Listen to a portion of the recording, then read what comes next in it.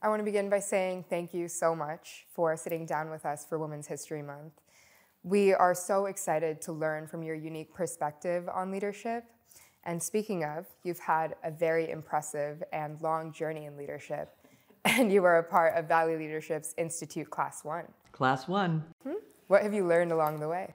Well, I've learned a lot along the way. And I learned a lot during Valley Leadership, what we then called Valley Leadership.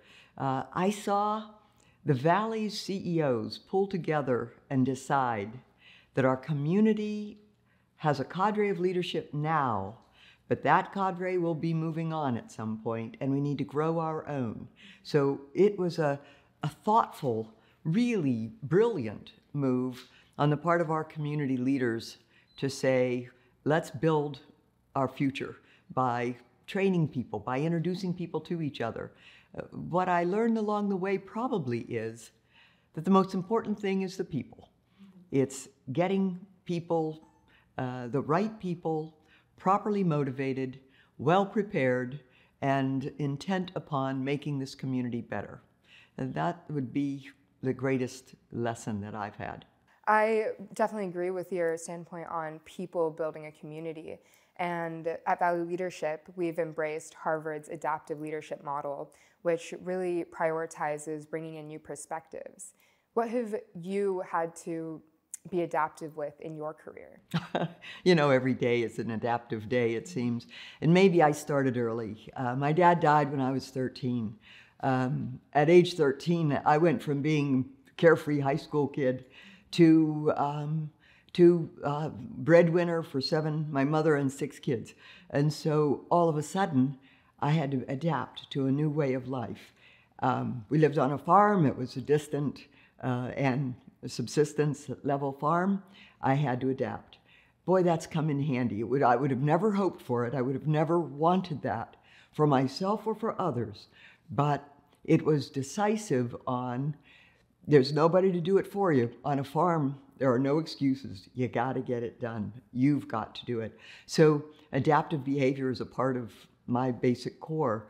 And that's come in handy from transitioning from roles like, teaching at Harvard to being an astronaut training, from living in the United States to representing the United States in Finland as ambassador, from serving in the diplomatic corps, which is ever so different from serving in the Pentagon. The military and diplomatic teams are quite opposite. From serving as the president of Thunderbird during an interim period in the academic world, to the rough and tumble world of corporate America and serving as officer and then board member of Fortune 500 companies. So adaptation is what I do. And I think for me, that's what I like.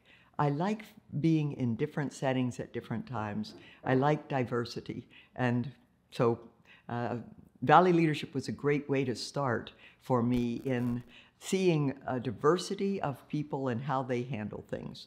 And it has served me very well through the rest of my career. I think that is such a broad range of professions that you have really been a part of. And I think change is such a large part of every industry. And I really love how you connected that back to your personal experiences. At Barrett Honors College, one of the main things we were taught is to be able to kind of ebb and flow with the constant evolution of our different industries. How have you seen the impact of higher education change in the women in your lifetime throughout the fields that you've worked in? When I started, growing up, the idea was that a girl could grow up to be one of 3 things: a teacher, a secretary, or a nurse.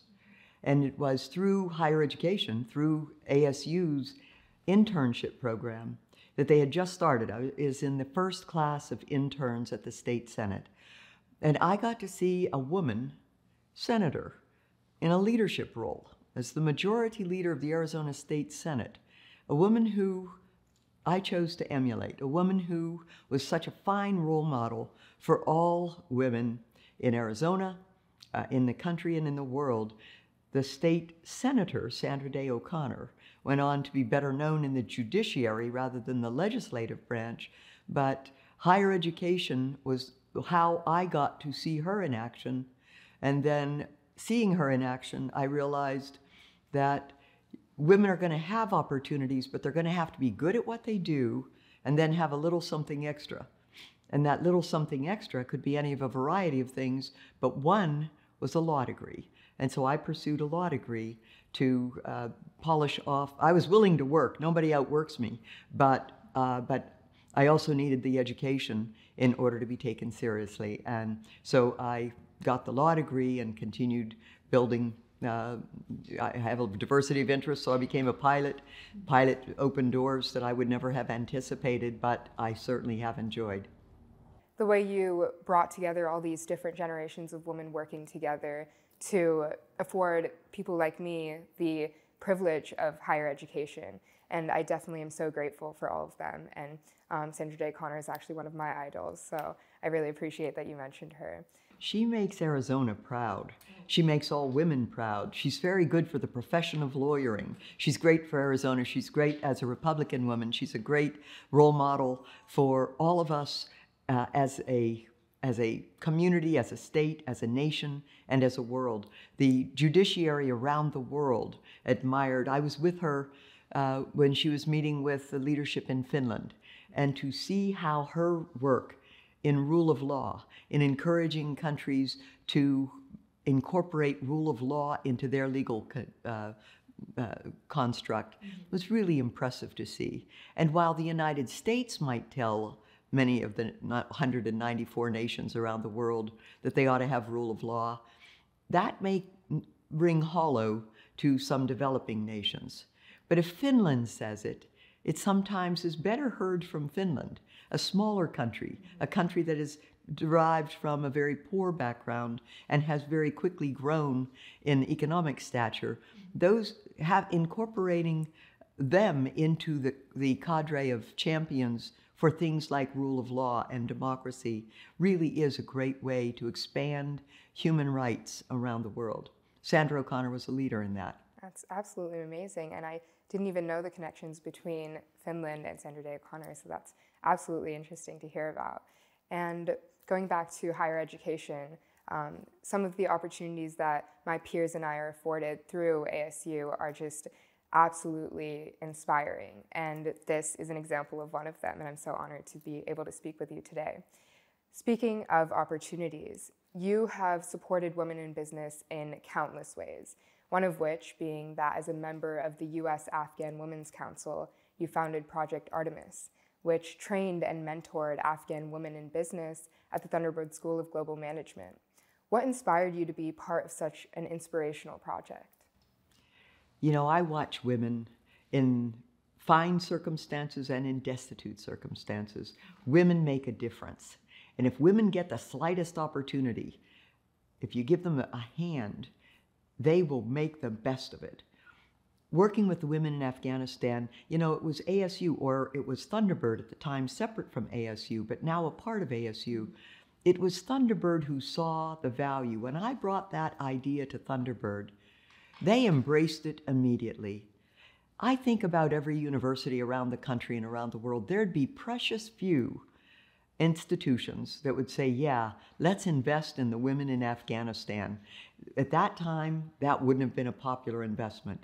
But Thunderbird saw the value of it. And we started a program. They put together a curriculum. They put together a program that included mentoring, classroom work, site visits, and ongoing assistance and performance with these women. As a result of that, others saw it. And one most impressive thing is a well-known company in New York City, Goldman Sachs, a company known for investments, saw what was happening through these women at Thunderbird. They picked up the curriculum. They decided they would make an impact and that was a good investment. They committed $100 million to helping business women around the world. And they used exactly the curriculum from Thunderbird. They asked me to come there to be a part of their announcement that they were going to influence 10,000 women in the same way that the Little Thunderbird program for Afghanistan was doing. So ASU and Thunderbird took on a project like Artemis in Afghanistan, and it has been emulated and has affected women in many countries around the world, 60 or so countries around the world, through the expansion that Goldman Sachs gave it. But the women who went through the Artemis program, one of them rose to be the Minister of Education, a woman as Minister of Education for Afghanistan. And now with the tragic withdrawal from Afghanistan and the tragic return of the Taliban, she returned to Arizona State University, and I had dinner with her last night. She's back at Thunderbird and continuing to work for the women of Afghanistan using ASU and Thunderbird as her lily pad from which she is launching all that assistance. So it's a long answer, but I have a great passion over what's happened for so many women's lives because of Project Artemis. That's amazing how it came so full circle. I want to say thank you for starting Project Artemis, and to the Thunderbird School of Global Management as well for creating this opportunity for women and upholding such an important cause. I was actually reading about a few of the businesses that women who went through Project Artemis started upon returning to Afghanistan. Yeah. And the ways in which they were able to bolster their communities with those resources is so admirable. And I think I was sharing it with all my friends, and I was telling them about Project Artemis. And we are all just so inspired by the work that you, the Thunderbird School of Global Management, and these women have done for others. Well, you give them the slightest tool, and they put that to use. You may have read some of the businesses. One of the women that I'm most inspired by was in a very traditional area, in an area where the women were not allowed out without a male escort, without a father or a husband or a brother or a son escorting her. And she was confined to the compound of her home. So she couldn't get out, so she started beekeeping. She kept bees. The bees could go out, but they would come back and put their honey in the hive in the backyard. She then took the honey with an escort to the local baker, and the baker used it to great popularity. He wanted a more consistent supply. You can't raid the honey hives all the time, so he needed a more consistent supply. So she franchised beekeeping, so inspired other women in their traditional area of Afghanistan to themselves keep bees on the other side of town, where the bees would be pollinating plants in another part of the community. So beekeeping, I don't know if that's one that you read about, but beekeeping is one of the many businesses that these women advanced. And I think that's so interesting because it's not a traditional form of business. It's not something you would expect to really sustain a community, but it's amazing how all of these women in different ways can bring their resources together. From beekeeping to volleyball manufacturing to making the wire baskets for erosion control on a construction site, wire baskets in which river rock is placed, and then that's used for erosion control, for micro-lending, textiles, all of the usual things, hairdressers, a taxi for other women, because women can't get in the car in some settings with a man, so a woman driving the taxi allowed. So these women were inspirational and filled with ingenuity in coming up with new ideas on how to start a business. It's amazing. It is amazing. There's like an endless amount of stories I feel like we could read about too. And it's not just Afghanistan. These lessons have applied around the world, and that's what the Goldman Sachs program did. And then here, Freeport-McMoRan, headquartered here in Phoenix, they picked up on it, and they have big operations in Peru. They trained 60,000 women through Thunderbird in Peru. We worked with the Indian reservations here in America. There are women there who face challenges that might seem insurmountable in another setting, but with their own, once a woman is generating income, things change a lot in how they are perceived. They're suddenly a contributing part of the family in a new way, and it helps to build respect in the family, both with the husband and with the children. At Valley Leadership, our beginner leadership program, Catalyze, has actually been over 65% women participants in these past 2 classes. Why do you think more and more women are pursuing personal leadership development, and do you have any advice for them? You know, the best thing I can say for women is to make yourself better. Continue to try to improve. Have discipline, set goals, and learn how to be efficient and effective with your time. So learn how to run a meeting. Know how to work with people. Be the kind of person that other people want to work with. Work to achieve impactful goals. Opposing things is easy. It's easy to be the no vote. But what's hard is to design a plan and pursue it to construction or completion, and take the slings and arrows that come with being the one who's building something.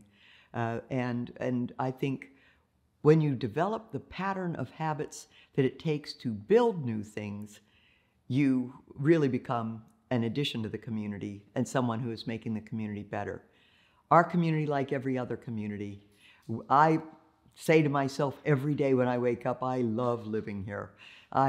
And the more I travel, the more I realize how much I love living here. But we can get better.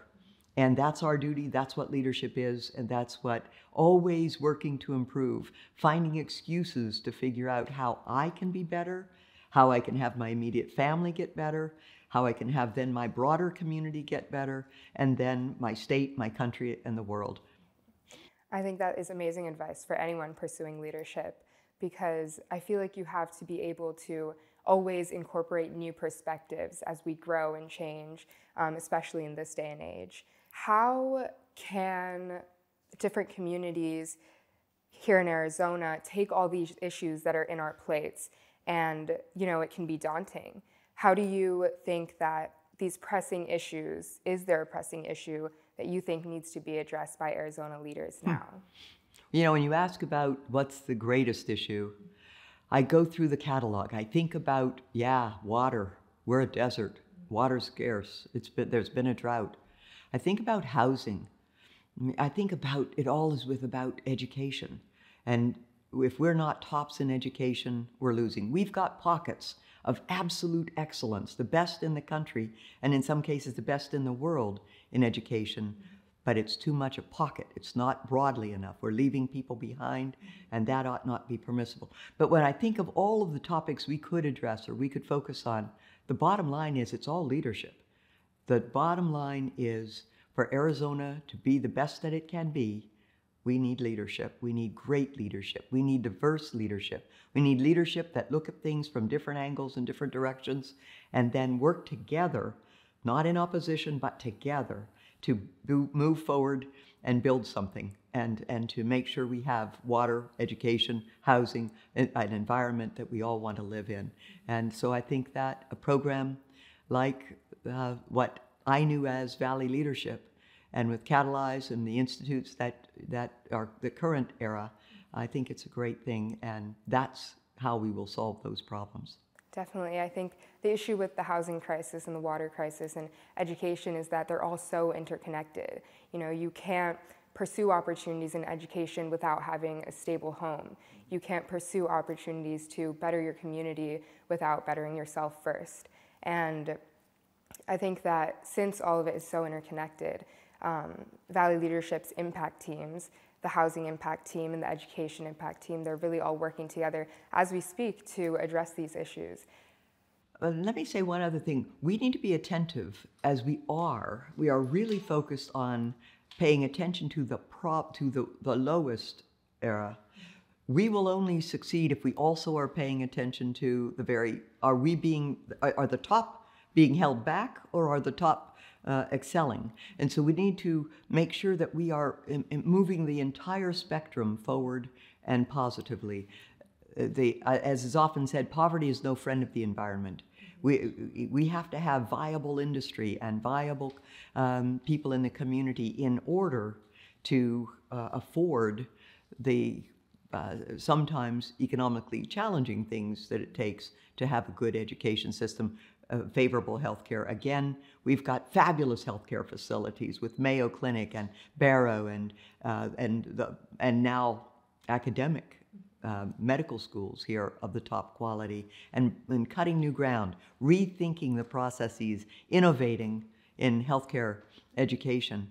But all of those, we need to be attentive from bottom to top to pursuing as much excellence as is within our capability. Yes, I definitely agree, working towards a place of equity over equality. And I think that that is some amazing insight that obviously you have to have a lot of perspective in all of these fields to know about. So I really appreciate that. But we need to embrace talent. Mm-hmm. We need to build talent, embrace talent, engage talent. We need to be pulling with everybody who's willing to pull. Let's make our community a better place. Lastly, do you have any other advice for women in business today working towards their goals? Women excel when they team up, and working with other women is a great way to move forward. But it's also important to work with the men. I am of the era where no woman could move forward if the men were holding her back, because the men were in all the power positions. And so you have to be able to work with the men and the women in the community. And I think women, they've got that, and they're doing great things.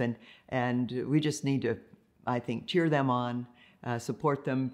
And I want to say I would like to express my gratitude for the extreme privileges I've had offered by ASU, offered by Valley Leadership, and those institutions have really been the boost that I needed in order to have a career that I have enjoyed immensely.